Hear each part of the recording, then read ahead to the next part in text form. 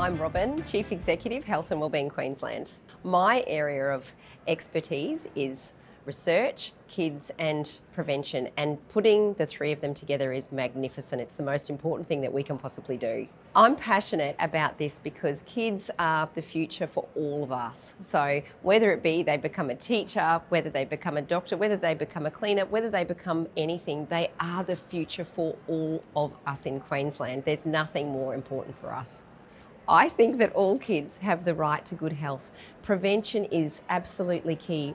Preventing chronic disease before we've got to get to treatment is just the most important thing. The key aspects for the next gen of Queenslanders for us are really strong policy. So whether it be about obesity, equity, clinical prevention and food, these are the things that we've got to work on, and these are the things that we've got to work on fast so that we can then get it right for the next gen of Queenslanders. There are three key things for me today.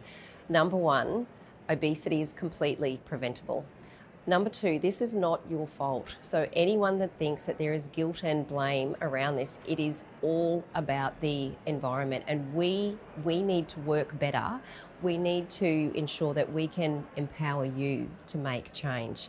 Number three, Queensland Government is actually changing the way that they work. This is actually the perfect time, and everybody is working together to make some huge gains. So we are already onto this. One thing that we can do now, that we can start right now, is the Queensland Obesity Prevention Strategy. So this is about us working together for people, for communities and for environments which have completely changed. So we can absolutely support, and we've got an action plan now, so let's go.